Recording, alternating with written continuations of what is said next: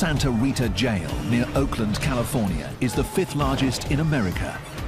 Jail can be a world of violent gangs, hundreds of cliques that bring rivalries and vendettas from the streets behind bars. You know what I'm saying?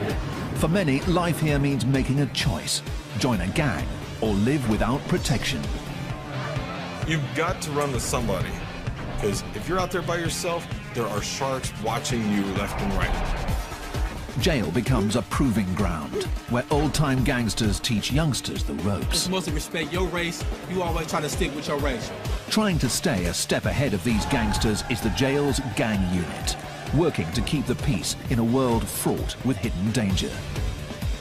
The majority of them probably do have weapons right now. It could be just a small razor blade stuck in the side of the cheek. It could be anything. It's a constant battle for control between the deputies and the prison gangs. This morning, in the staff muster room at Santa Rita Jail, deputies are arming themselves with flak jackets and non-lethal weapons, all in preparation for a shakedown. Just hours earlier, a deputy was attacked by an inmate.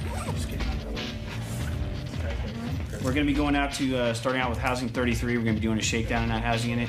We did have a deputy that was assaulted this morning, as you guys know.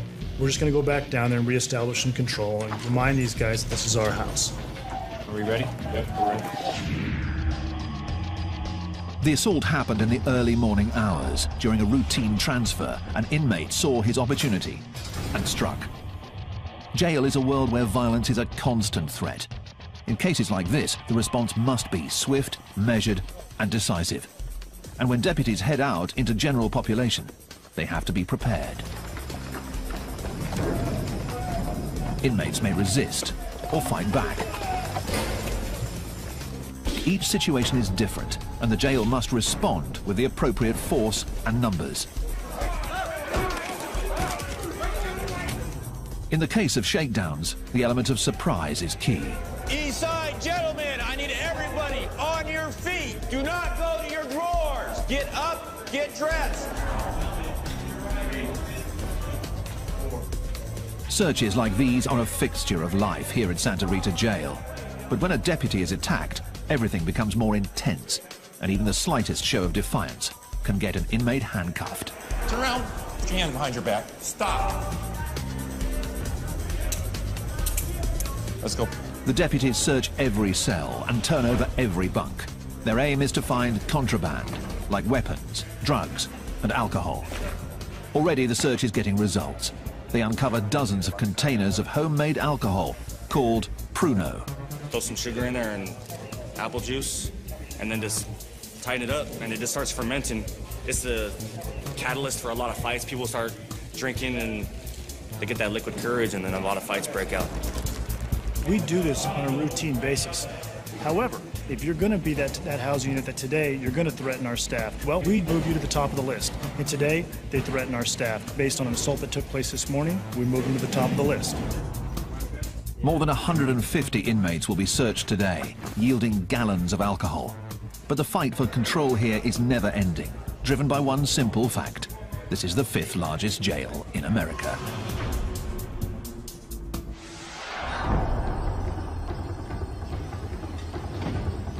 Alameda County's Santa Rita Jail near Oakland houses 4,000 inmates.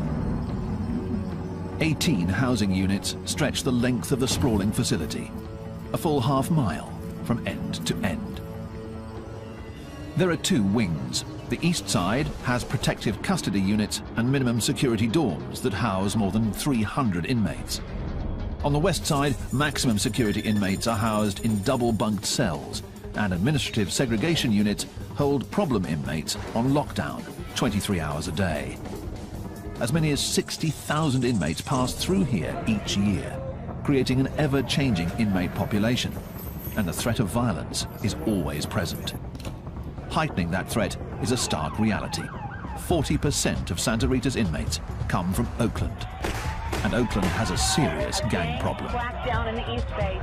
A barrage of bullets. Another deadly shooting in Oakland. Got the 9. The gangs here have contributed to a violent stretch in Oakland. More than 100 murders 4 years running, and over 22,000 violent crimes. It all adds up to a steady stream of fresh arrests, headed straight to Santa Rita.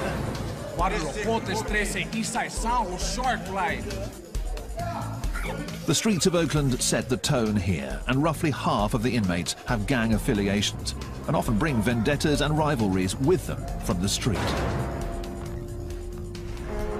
Keeping control means constant vigilance that begins the moment inmates walk through the door.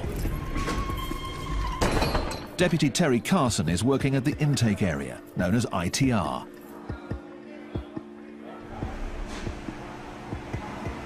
Have you been charged with any assaults on the police? No. Been charged with any assaults on other inmates? No. Carson interviews inmates to determine their criminal past, what sort of crime they're charged with, and what threat they might pose to other inmates. The information is used to classify inmates, and here in Santa Rita Jail, they are color-coded accordingly. Inmates given blue jumpsuits are considered medium security, posing a low threat. Yellow is given to those with heavy charges or a history of violence behind bars. Terrorist threats? Okay. Each one of these represents the year that you did in prison? Red means an inmate is headed to protective custody or administrative segregation. You remember what the case was at Central State Prison? Yeah. What was it? Barry, domestic assault, attempted murder. And when you were in San Quentin, how many points did you have? I made level 4. You made level 4.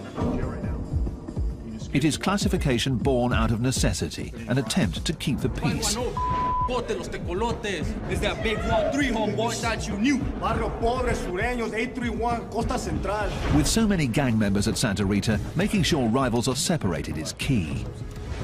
You see somebody that's opposite, say Sureño or Norteño, opposite of you. If you're near Sureño, you better get off on that Norteño.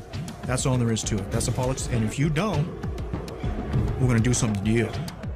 But new tensions between gangs can heat up at any minute. So the jail has created a special unit to track the ever-changing gang world. Terry Carson is part of the team, and so is Mark Schlegel.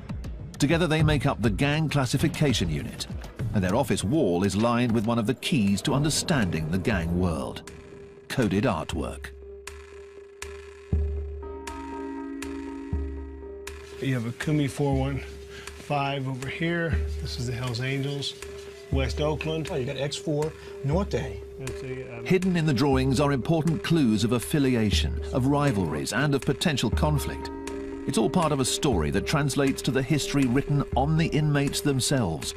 Tattoos. When these guys come across the counter, you'll see the same type of artwork on their skin. So they tell me a story. 14th letter of the alphabet, which is N, which stands for Norte. You'll also see 14 on white supremacist guys, but that means totally different. These guys don't put this stuff on a piece of paper or on their bodies without a reason or a story behind it.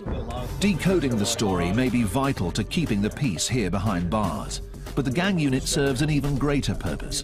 They are building a record of each gang member, one that will follow them to prison or back out onto the streets. It's valuable intelligence that gets shared with corrections and police alike. But the challenge for the gang unit is daunting. There are hundreds of cliques and gangs in California. And on any given day, behind the walls of Santa Rita, many of them are represented. You got border brothers, you got everybody, Paisas, blacks, whites. If enemies are housed together, violence will follow. And right now, in Maximum Housing Unit 6, is a graphic reminder of that reality. Crime scene cleanup is already here, removing the remnants of a violent fight that started just hours earlier. Yeah, we had just opened the doors for dinner feeding. An inmate ran down here from cell 14, entered the cell, attacked the other inmate, had a razor blade attached to a short piece of plastic, tried to slice him on the facial area. The injured inmates have been taken to medical, where the attacker may face charges for assault. It's still unclear whether the fight was gang-related.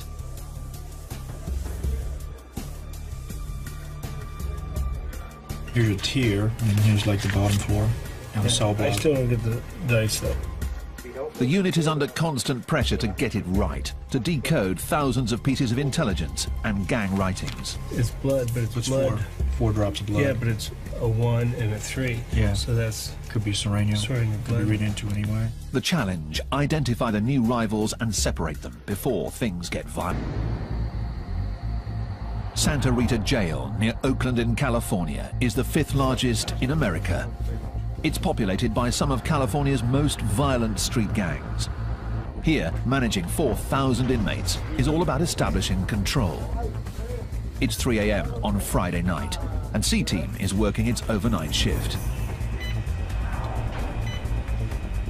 Roughly 60 arrests have come in tonight to be printed, tagged, and processed. Let's go. We're going to search you right here. Shoes and socks on this side of the blue line. My side of the blue line. Shoes and socks.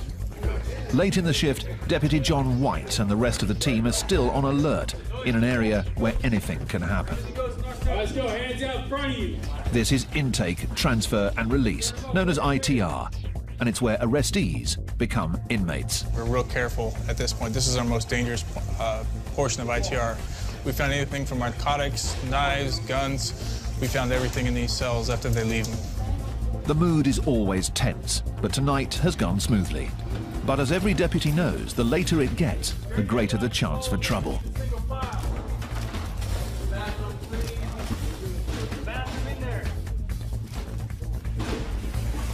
We're roughly 10 hours into our shift right now. Every minute, every second, you have to be attentive to all your surroundings. Around the corner in the pat-down area, that vigilance pays off when an inmate makes a move at a deputy. The response is quick, measured, and designed to make one point clear. This is jail. We have to set the tone because they come across and they're not fully acclimated to being in custody. They don't realize they are not in control anymore. This individual that came across, he's intoxicated. They came across, we attempted to search him. He became combative. So for our safety and for his safety, we went ahead and we restrained him, brought him back to the back. It happens every night. Don't kick me, dude. The alcohol does funny things to people, and unfortunately, this is where they usually end up. This inmate will sober up in a back tank of ITR. By night, it's a quiet corner for problem inmates. But in the morning, the mood changes radically as ITR transforms into the bustling hub of the jail.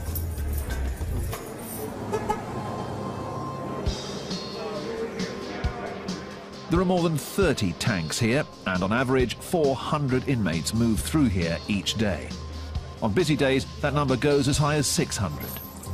Every inmate on their way to and from court, headed off to prison, being processed or released, comes through these halls. Gentlemen, make room. We'll be leaving shortly. Control is key here, but can prove difficult in an area where the deputies are outnumbered. You've got, anywhere from 8 to 12 people on a shift working down here, but at any given time, you could be working with up to 300 inmates. It's 1:50. That means it's the last bus before count goes up.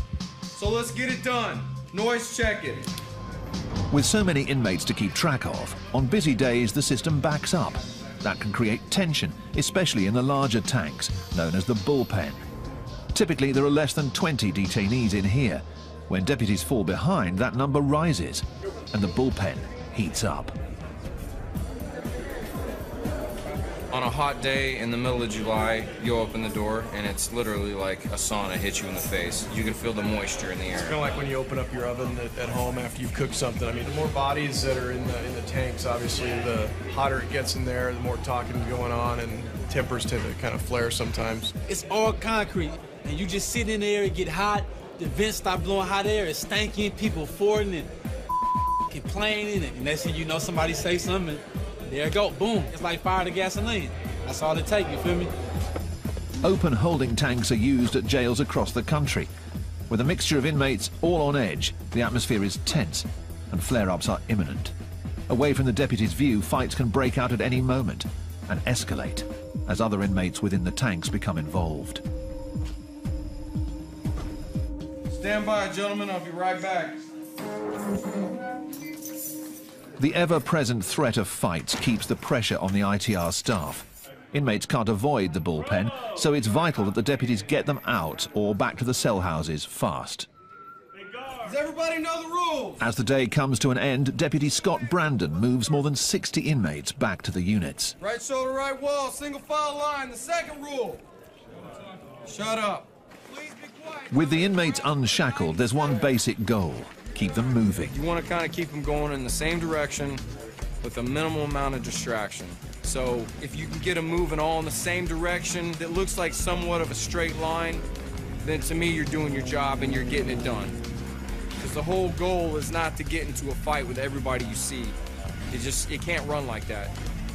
And the long and short of it is these aren't children, these are grown men. So they're gonna act the way they're gonna act. For inmates, leaving ITR marks the end of a long day. But for those returning to cell houses like 34, the stress is just beginning. Talk and get you talk some gators, close the book. Won't you take a closer look? Closed casket pressure cook. And I'm the peer pressure that your teacher talking about. Toss a off the tier to teach him not to run his mouth. And I'ma run with it. There are 328 inmates here, the maximum allowed, and just 2 deputies overseeing them all. During free time like this, known as pod time, it's loud, crowded, and governed by a code set by the inmates themselves. Inmates like Chris Card. It's mostly respect your race. You always try to stick with your race, you know what I mean? In this particular pod, we got the black hole where we sitting at. From this bunk on down, we try to keep it all African Americans. And toward the middle, the other diversities, they break up into different sects, you know what I mean? It's a separation that is stark and visible throughout the cell house, a racially divided world that inmates believe promotes the peace. Yet the racial divide here hides a more deep-seated separation. In this dorm, as with most cell houses here, the gangs are watching. Every table, every staircase, every phone is territory to be marked and held, much of it claimed by the dominant gang, the Norteños, who have their own bylaws and codes, rules followed by former gang members like Lucky. Everybody has a role, okay? It's like a body, you know? Like, everyone has a role in the gang. Everybody does. Because no matter if you're way up here or way down here, you're still contributing something. Say that there's a cell right here, okay? And this door opens 27 times a day. My job is to be in this cell and watch that door. And I jot down every time that door opens. Okay? That's my job. I'm part of something. I am doing something. When you're in a gang, in a Norteño gang setting, it's by law you work out. If you don't, you will be disciplined and you'll be dealt with accordingly. That's the way it is. The gangs and codes here provide a structure, making it both a jail and a recruitment ground. Though inmates claim that segregation keeps the peace, fights do break out. And when this happens, it's each race and each gang for themselves. Me, my understanding, all my we gonna rock.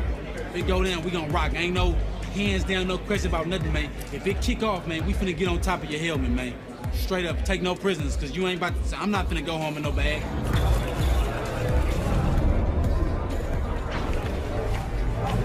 Locked down, fellas.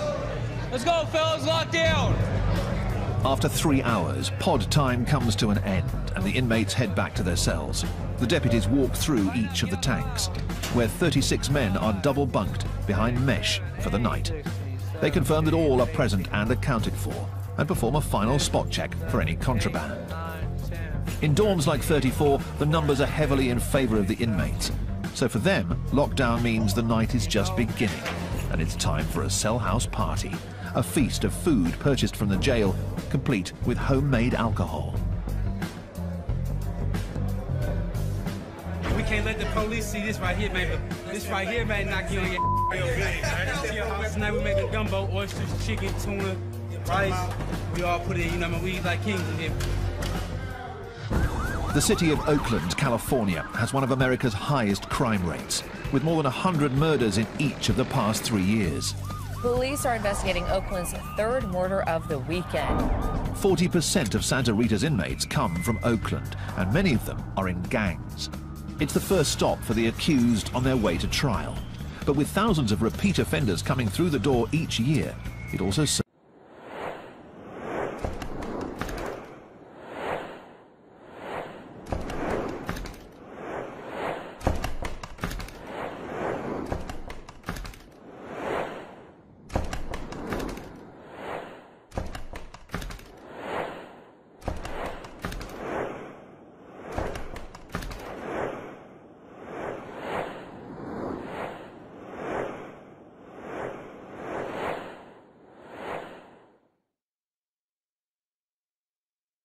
serves another purpose.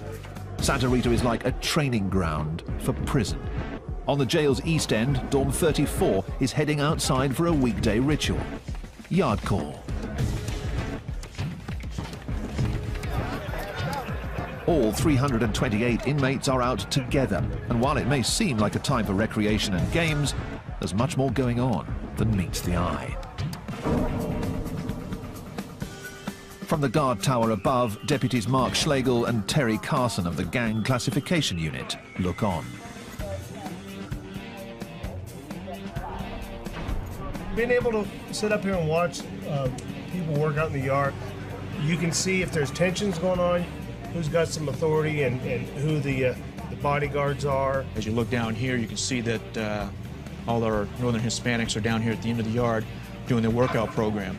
Push-ups and all the different types of exercises they got going on, and then talking about business at the same time.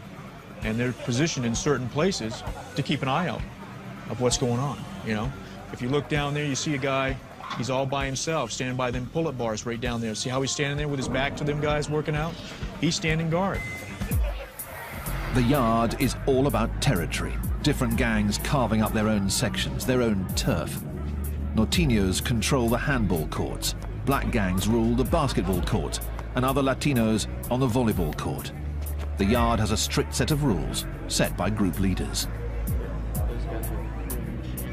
What you have is you have every faction out there. You have Black, BGF, Blood, Crip. You got the Northerners and the Southerners. You got whites. I don't want to deal with nobody else, no other race. They're not going to get in my way. You're not going to step on my game. You know, that's it. You stay on your side of the grounds. I stay on mine. You cross my ground, it's over. You know, I will kick the yard off. I don't care. The rigid structure can be seen almost everywhere. And in a jail dominated by gangs, going it alone seems a difficult option. You've got to run with somebody, okay? Because sooner or later, you're gonna get caught up in a situation where who are you gonna turn to? Yourself, you know? Because if you're out there by yourself, there are sharks watching you left and right. They're gonna come try to use you. They're gonna come try something to get over on you. That's how it works. And these guys, I would say a good majority of them probably do have weapons right now. It could be just a small razor blade stuck in the side of their cheek, or it could be, you know, a toothbrush that's sharpened down in their sock. It could be anything. The threat of violence is just one part of life on the yard. For inmates headed for serious time, the yard is also a proving ground, and the lessons learned here are carried forward to prison, where the stakes are even higher. Many of California's most infamous prison yards are dominated by hardened gangs, and their clashes can be deadly.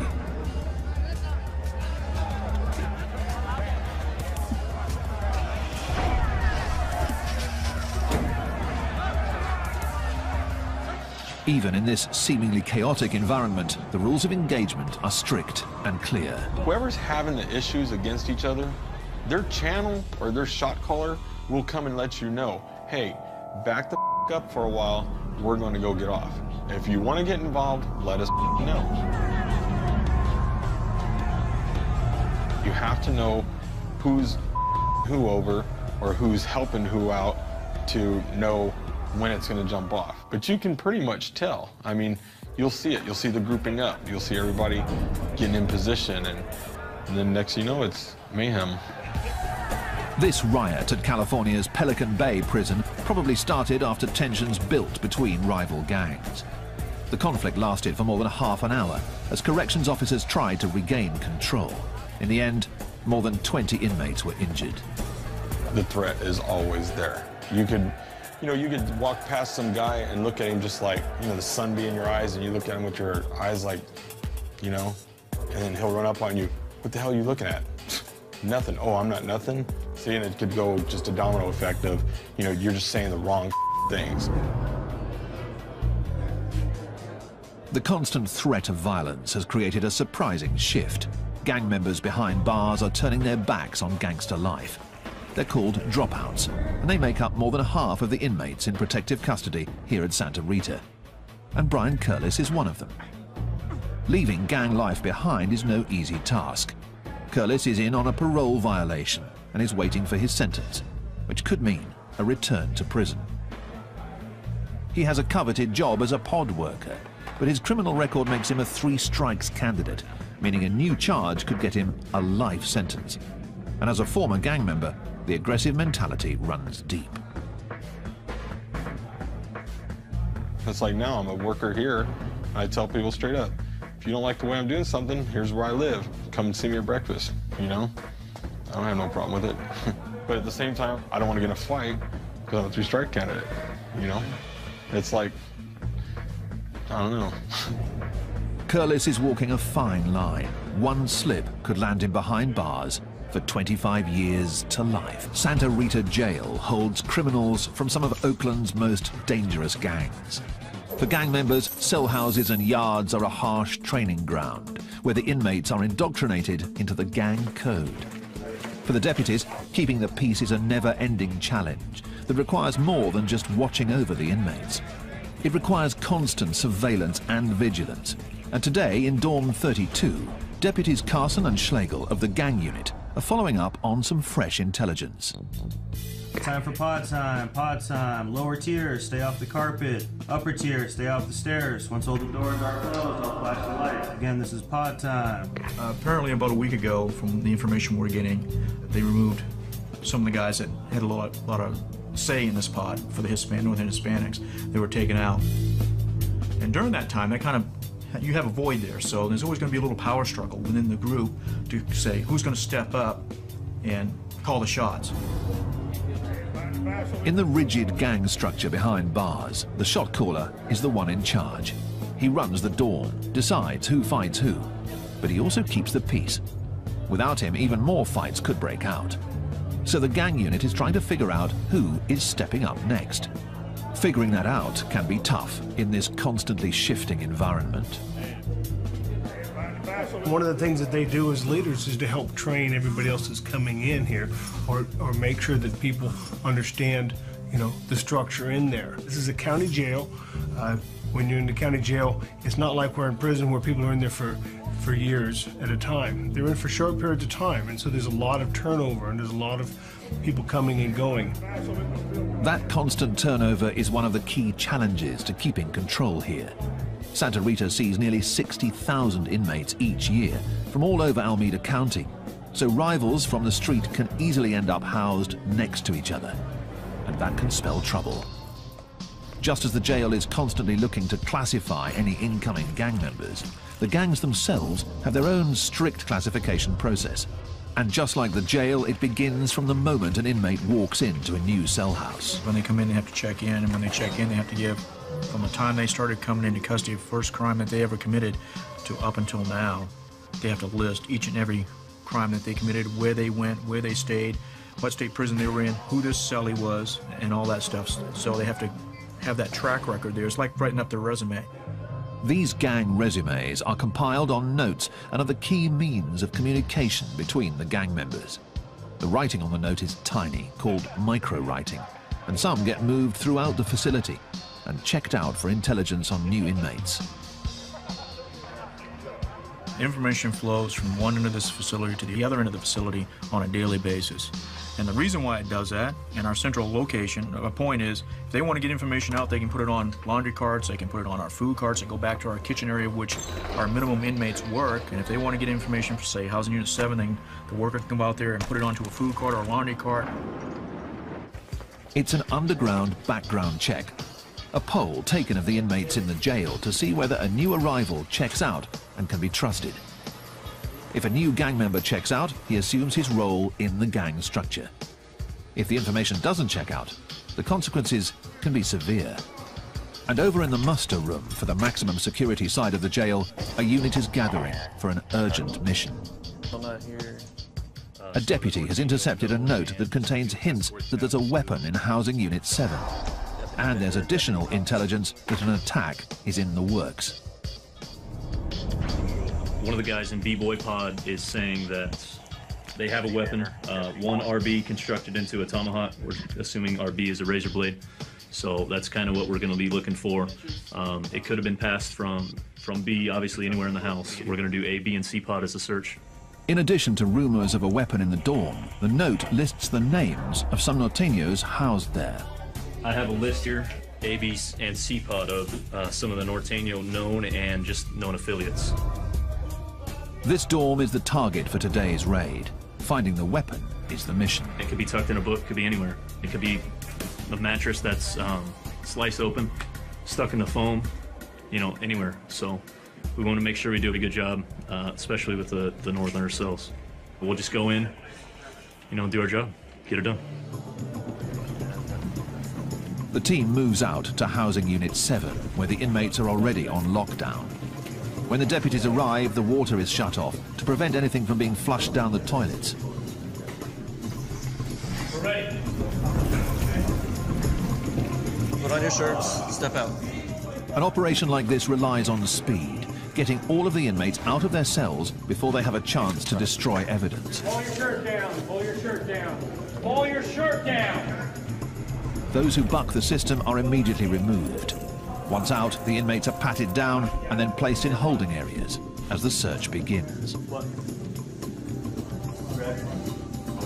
Every cell is turned over in a search for contraband, homemade alcohol, anything that's not allowed. But the real focus is a potential weapon. And over in C-Pod, one cell is receiving special attention. I found some information on the guy that's housed here, that he's good at making weapons. It's one of his specialties, I guess, that he called it. So this was my hopeful cell. I was hoping that it would be in here. Hopefully they didn't get rid of it. The deputy finds nothing. And throughout the rest of the cell house, the search yields contraband. This is a jail-made tattoo gun. But no weapons. Downstairs, they found more notes and more names. These show people that just arrived, it looks like.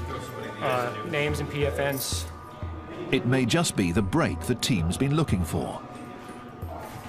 A deputy takes the notes back to Carson and Schlegel of the Gang Classification Unit for inspection. This is from C-Pod. This was an F-Pod. Okay. The fresh intelligence demands immediate attention. This is kind of interesting. Yeah. Decoding the writing is a tedious job, but buried inside could be more important information about gang members, weapons, and even new hits. Okay, and we know this guy. It will take hours to pore over the micronotes. So back in Cell House 7, the search for the contraband continues, and the deputies have had a lucky break. One of the envelopes was addressed to a cell in F-Pod, cell 1. We understand there's a newer guy that's over there of the Norteño affiliation, so we're thinking that they may have something over there as well. The focus of the search narrows. Now, rather than searching an entire pod, the team moves in on 3 cells, and one of them is the real target. The inmates are quickly removed, and the deputies move in, checking mattresses, combing through books, but still no weapon.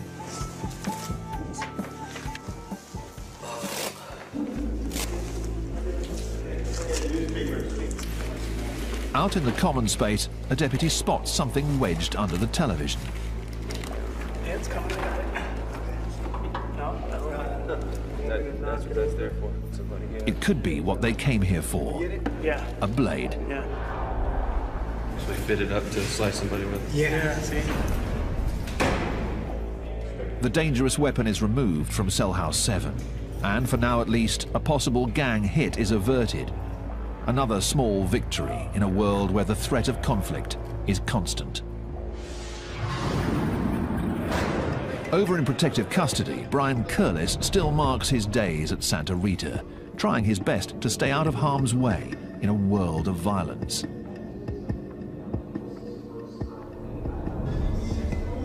Curlis is on a parole violation, but has turned his back on gang life.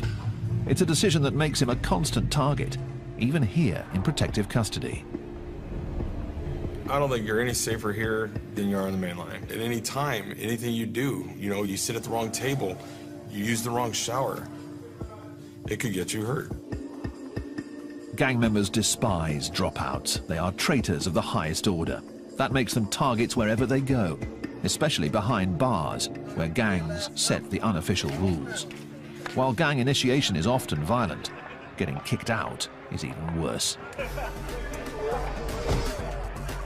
It's called a removal, a quick but violent act where a gang member slices another in the face with a weapon.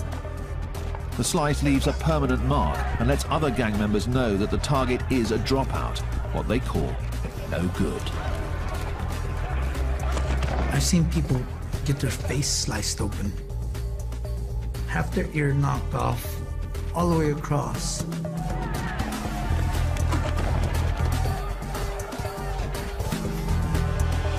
be a dropout, you know, it's like you're hated. You're hated a lot. People literally 100% want to kill you. By being placed in protective custody, the dropouts are already marked by the red jumpsuits they wear. So far, Curlis hasn't been attacked, but anything's possible in jail. It's something you got to deal with, you know? As you get older, you get wiser. If somebody starts assaulting me, I'm going to fight back. You know, I'm going to defend myself to the fullest. You got to be stronger than the average person around here. Curlis will soon find out his sentence. Until then, he's constantly on edge, always looking over his shoulder. Santa Rita Jail is a revolving door for some of Oakland, California's most violent gangs. An estimated 30,000 people with gang affiliations come through here each year, and deputies are always on their guard, always looking out for conflict. In intake, transfer and release, the day is just getting underway. A dozen deputies start their daily routine, moving 200 bodies through these halls. Gentlemen, we're going to move down to the nurse. Remember our discussion. The quicker you guys do it, everybody cooperates, you get through fast. Terry Carson of gang classification is on his post at the front end of the system, screening the new intakes, trying to figure out whether they have gang affiliations and where to put them. Remember these street gangs? No. None? Any tattoos? No tattoos. Nothing. Nothing on your back? Nothing. The process of classification here is never-ending. It's a process designed to keep rival gangs separated and violence from breaking out. Despite their best efforts, clashes can happen at any time. Clashes that escalate as staff step in to break them up. Out on the maximum security wing, in Housing Unit 4, a deputy has been caught in the crossfire while breaking up a fight between 3 suspected gang members. The inmates are already on lockdown as an investigation is underway, and the pod is littered with the remnants of a brawl. The deputy on duty is still shaken after having a chair thrown at him. A search of the pod after the fight, all inmates were searched and jail-made weapons were located within the pod. It makes you think when you go running in there to protect these guys, if somebody's gonna stab you and or hurt you also. It could be a trap, you never know. In an isolation cell, the inmate who threw the chair is still being questioned. Threw a chair, threw a couple of chairs actually. To what? Protect yourself? Yeah. The door closed. The deputies suspect that the fight was between rival gangs vying for power in the cell house. Since a deputy was involved, the punishment is stiff. This inmate may face new charges and more time for assault. Assign me a charge? Really? Yes, you are.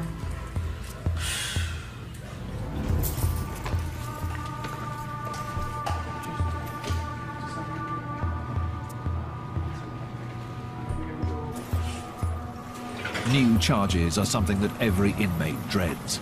They can mean more time behind bars.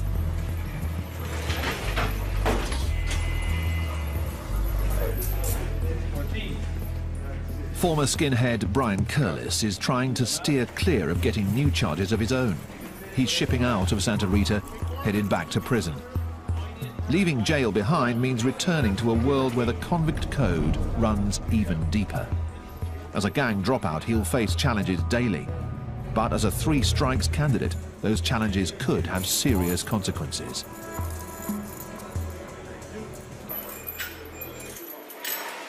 I have too much violence on my jacket to where if I even slap somebody in prison for mouthing off at me, I could do life, you know, but I'm gonna drop out right now. I've gotten out of it because what am I gonna do? I look back sometimes and I think to myself, man, I've screwed up. Never mind, hold on. I screwed my kids up going through this, and it's just crazy, you know? So.